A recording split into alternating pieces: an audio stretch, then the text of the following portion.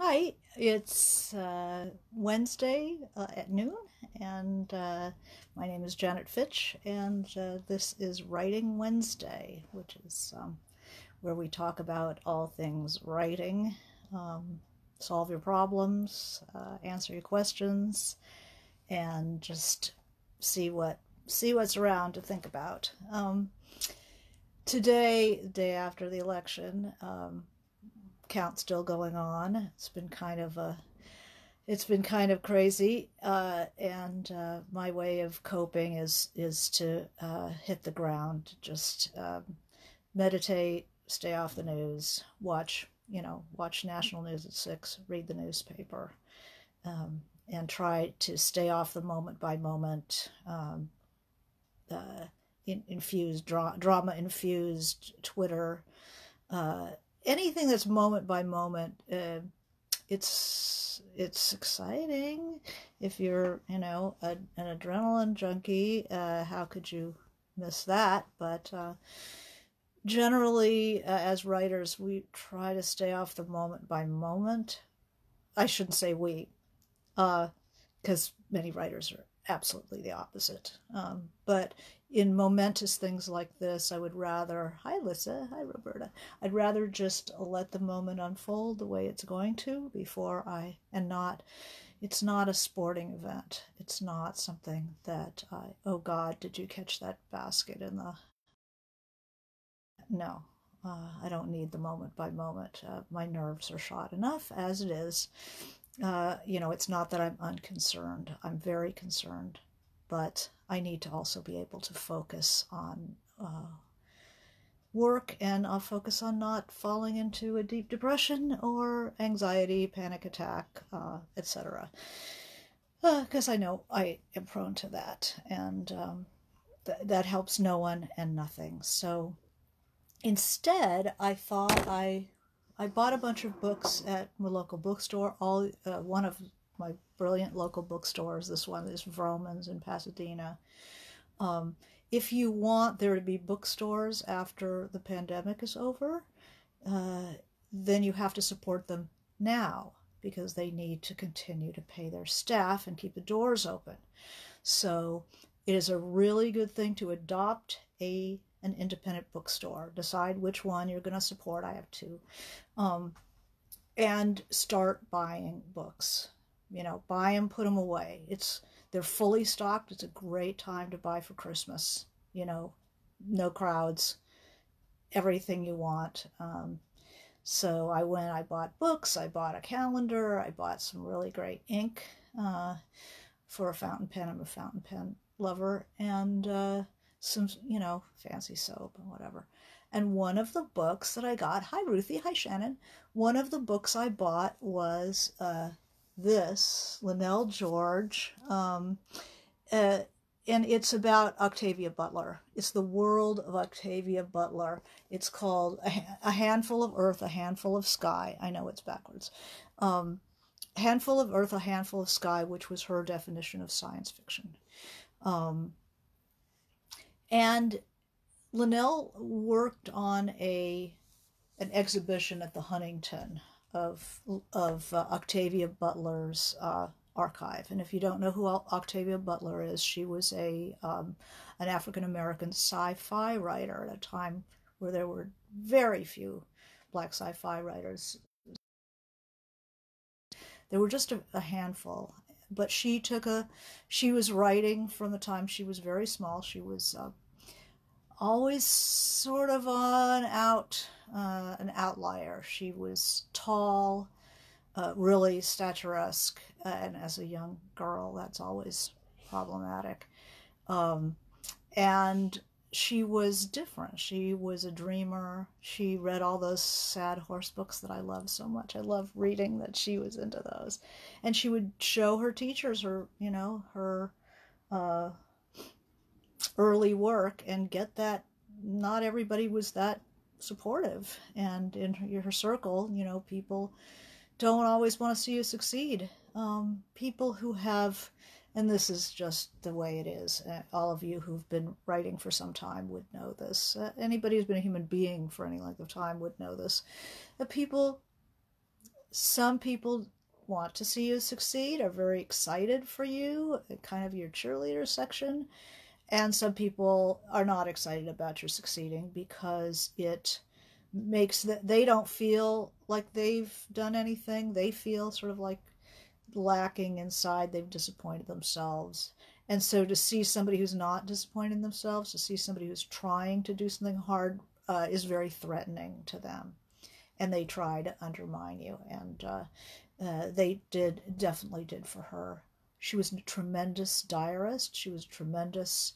She kept notebooks and diaries and notes to self the way many of us do, to cheer, inspirational sayings and cheer ourselves on. And it was so much fun to read this because there's a lot of illustrations. So you actually see the notebooks that she wrote in.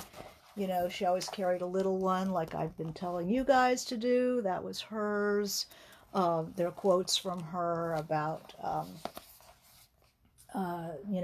kind of controlling her psychology and inspiring herself, as well as putting in her bills and all these things that are part of the reality of a writer's life.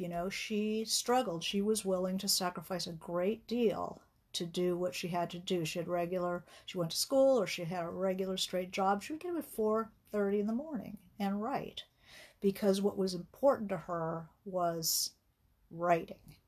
And this book is so exciting. It is so visually exciting. The ideas are going to be very much,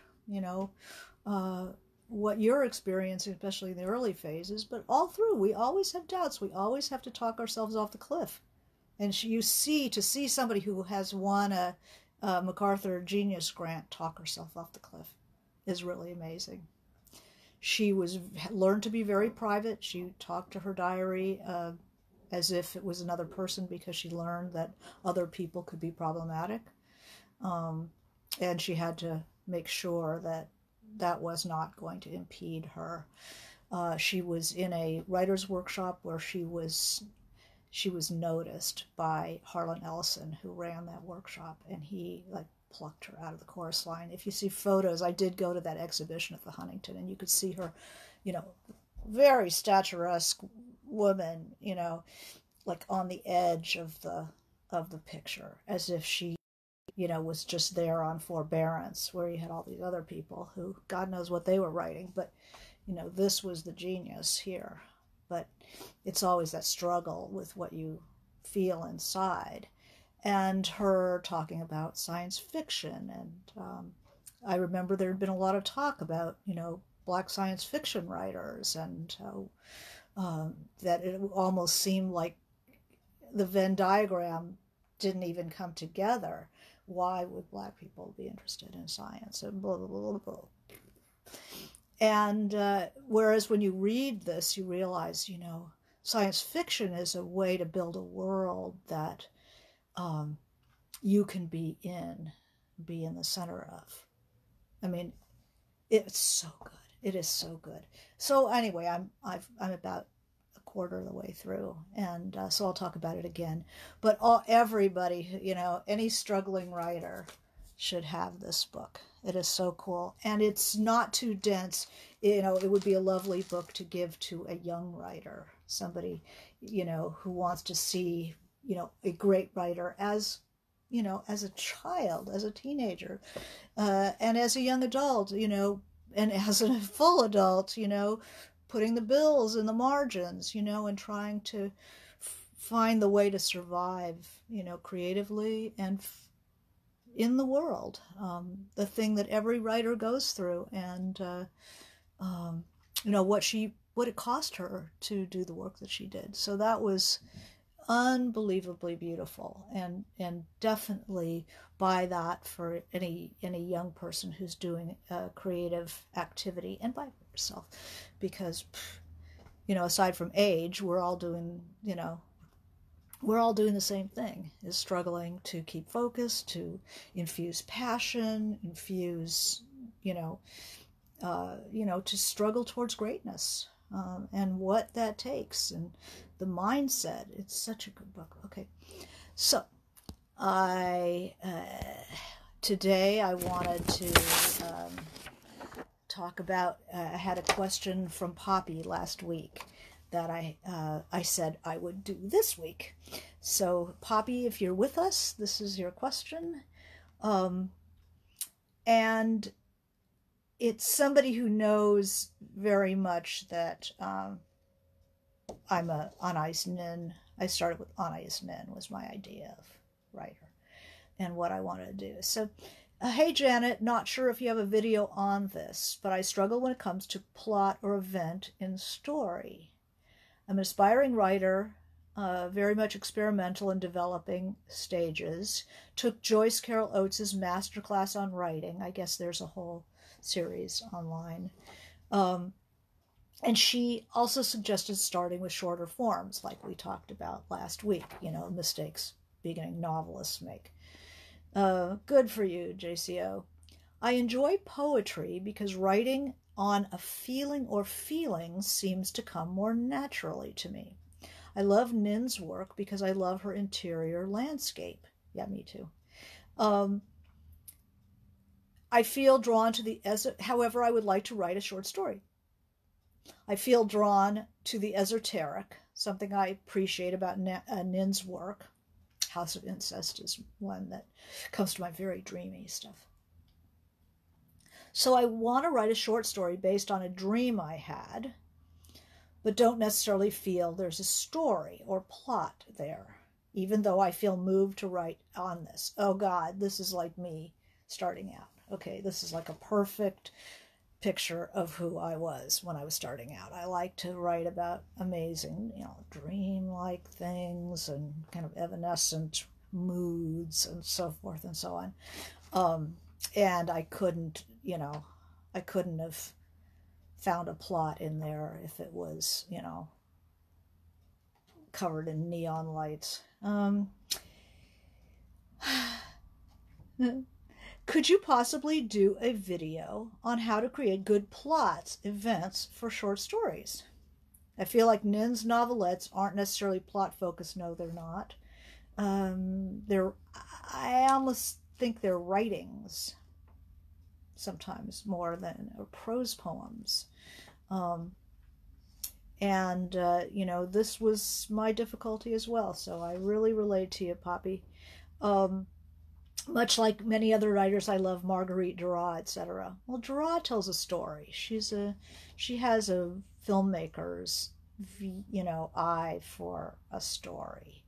How do you create a short story that still feels like a whole story, even if there isn't much going on?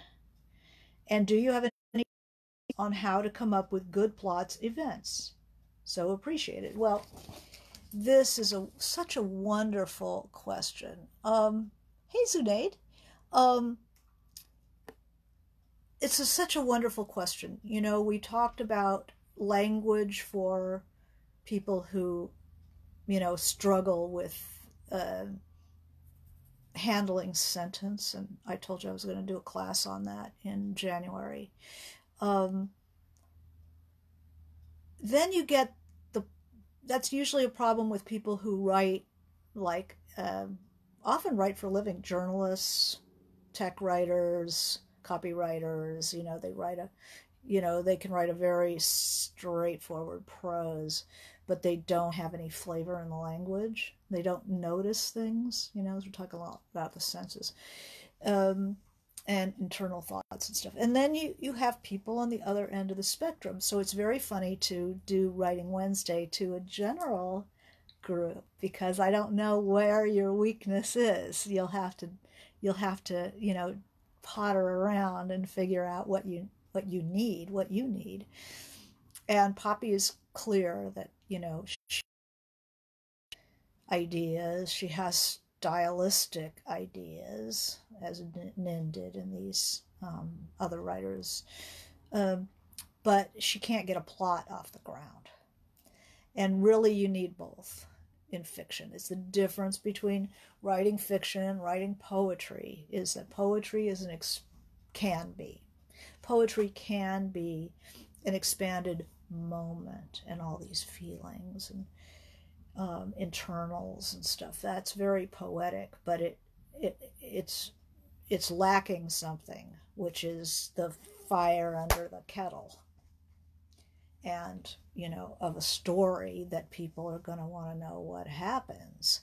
People want to know what happens. So you have writers like Nin, but certain writers who write in that style or that kind of sector of the sky have more plot. People like Ricky Ducournay is the first person who comes to mind. And all plot is what makes the reader want to read on. Not just beautiful language. So this is the flip side of what we've been talking about, right? Not just beautiful language, but they want to know what happens. So it gives them something to wonder about. What is going to happen to the djinn, or what's going to happen to the princess, or what's going to happen to the mistress of that crazy guy. And first of all, it's about wrapping your head around the fact that something has to happen. And what does that mean? Something happening. That means that something occurs that the character cannot go back to the way it was before. And one of the difficulties in writing extremely introverted fiction, where it's all psychology and very little world, is it's hard to make something happen, because what changes that person's world brings them out of the interior state and into conflict with the outside world and with themselves. Proust, there's somebody else. Things do happen, they could be very small. Will my mother come and kiss me goodnight? Can I keep her here? How long can I keep her here?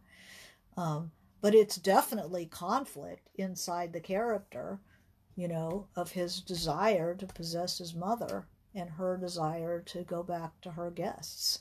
It's small, but if you're a small person and that becomes very important to you, that's something that happens, and it's heartbreaking when she leaves him to go back to the party, when she won't stay.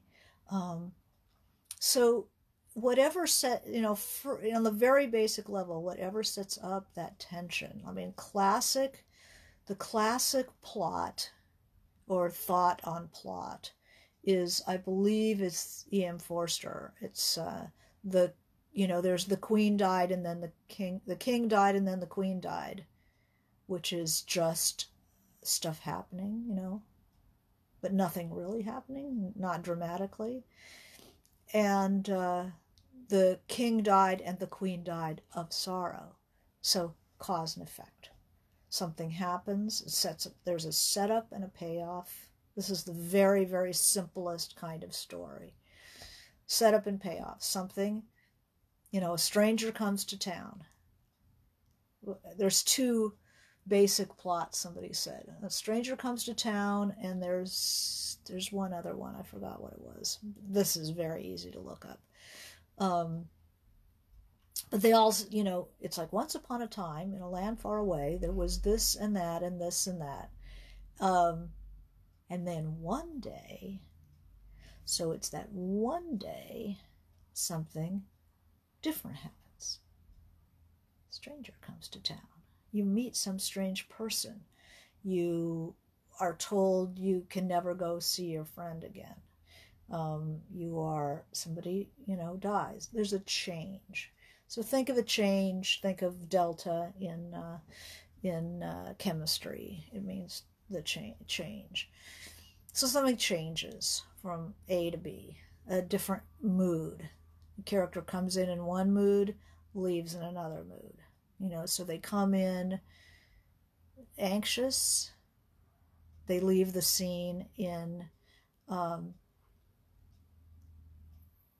delighted, or they leave the scene humiliated, or they leave the scene enraged.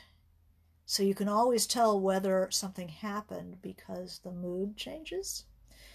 And I think when the very poetic writer writes a short story, they often don't have a change of mood at all. So take a look at the very introverted writers. Anais Nin, I like her novels a lot. So sometimes the change is subtle. But you look at a book like Spy in the House of Love, which is my favorite of her novels. There's definitely conflict and change. And it always depends on character.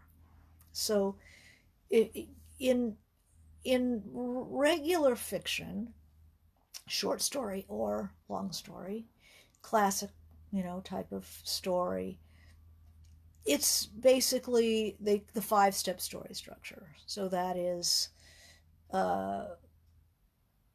the setup is the character need, there's a problem. And then the character needs something to solve a problem. Then that's the setup, and then the character tries different things to solve their problem. This is like, think of every action movie ever. A character tries all kinds of things to make it happen, and then they realize there's something that they didn't understand about themselves or the situation. And when they shift their thinking about themselves and the situation, then they're able to solve their problems. That's resolution, so illumination, resolution. So the 5-step story structure. Problem, need, running around trying to solve the problem, action, I think they call that. Illumination, that realization, oh my God, and that's not a realization like, I use the story of Alien, but you could use anything, when they realize, oh yeah, see, I can't do this because I've always belittled that person. That's why this is happening. The illumination, and then they're able to solve the problem. So that's the basics. That's any 30-second commercial is basically that. Then you go to the character-driven story, which is what I write and what interests me. And the character-driven story is, I call that the XYZ, formula for story writing. I did a Writing Wednesday on the 5-part structure. Yeah. So, but the character-driven story structure will have that sort of, think of that cause and effect, keep that in mind. But it's about character. It's about how you build the character to begin with. And then the story, X is the character, and all of their different characteristics, their positives and their negatives, that come into play. And then Y is the situation that puts pressure on those particular characteristics, whatever it is. And then Z is what happens when that pressure is put on. So if you keep those two things in mind, that's very helpful. I think that the short story can be extremely subtle. So this is sort of like big genetic fruit fly genes, they're huge, clunky. You don't have to be clunky. If you like these very introverted writers and sort of that dreamy state, you can be very subtle, but dreams will put pressure on whatever it is that you're afraid of. A person who is afraid of spiders will have spiders, So think about the psychology of your protagonist and how to put pressure on their situation. you know, the roue in Lady with the Lapdog, you know, who, I mean, his big change, his realization is that he's actually fallen in love with someone. You know, he's a seducer. And then he's actually fallen in love with somebody. And he learns it last. We see it. But it comes in towards the end of that story, and that's then he has his change. So take a look at classic short stories, and notice sometimes a short story doesn't have to do a lot. It's not necessarily doesn't have to be like a huge movie ending. It doesn't have to tie itself up. Sometimes it's just the curtain opens and you see something about the world, and the curtain closes again. But that is definitely something that happens, and there's a change in the reader after seeing that movement. So it doesn't even have to be the character changes. It could be that the reader sees something that changes the situation. And that's these might be really good ways of dealing with this situation of a poetic story, and how to get a little bit of conflict. It's got to have conflict and some movement, something happening that the reader wants to read on, not just because it's just a gush of language, but because there is some kind of a chemical reaction going on there that will leave the story differently than it began. So anybody else want to ask about the short story? You know, I'm thinking there's so many good short stories, and it's good to read them and notice the changes. Notice the little movements in the story, the beats. Like really tear it apart and notice how the changes are achieved. Like, where are they? And see if you can write it. Like, what changes here? And then you can keep that loosely in the background as you're thinking about your story. Mr. Twister. That's one of my shorts. Yeah. I've been reading a lot of short stories because I was writing a couple short stories before I started this new novel. And I've enjoyed them so much that I just keep going back to them. There's Always Happy Hour by Mary Miller, and In the Dark by Samantha Hunt, and then one of my students,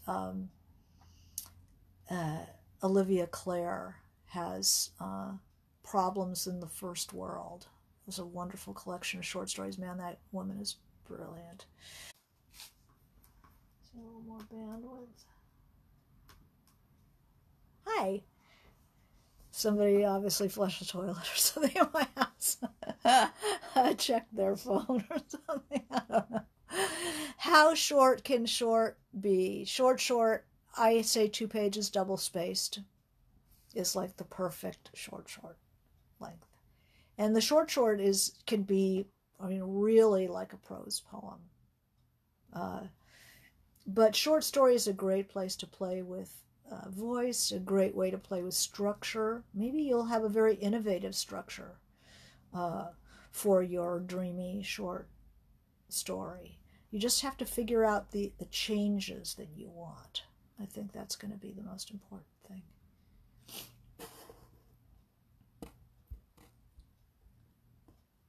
All right. Well, I think that unless you have more questions about the short story, I'm not great short story writer, I tend to write a 40 or 50 page short story, which Alice Munro, I'm reading, and this is not dreamy. This is not a poet's short story writer, but worth studying. It was a book called Runaway, and the short stories are very long. I've got to say they're 40, 50 pages probably. But the moves that she makes, the shifts in time, the leaps in time and back and forth, and she can do a whole life in a short story. Generally, something that people say short stories should be a very abbreviated period of time. But wow, those Monroe stories can do a whole life. They're amazing. Other short stories. I like short stories. Bear and His Daughter collection by Robert Stone. He didn't write very many short stories, but they are really good. Very dramatic. Not dreamy, but, super dramatic. I'm trying to think of people on the dreamier end, the more surrealistic writers tend to be more experimental, and definitely worth checking out. Even if you generally like to read long fiction, you can learn a lot from these moves that short story writers make. But if you're a poet, basically, this is poets' problem, is that they write so beautifully, and then they have to look at the plot, and how do I write a plot? How do I write a story that somebody is going to want to stick with? Oh, Kate Braverman, read, Tall Tales from the Mekong Delta, Squandering the Blue. She has a lot of short stories, and they're beautiful, and she's a very good short story writer. The short story that sparked Paint It Black, how can we access that? I don't think that was ever published. Was it?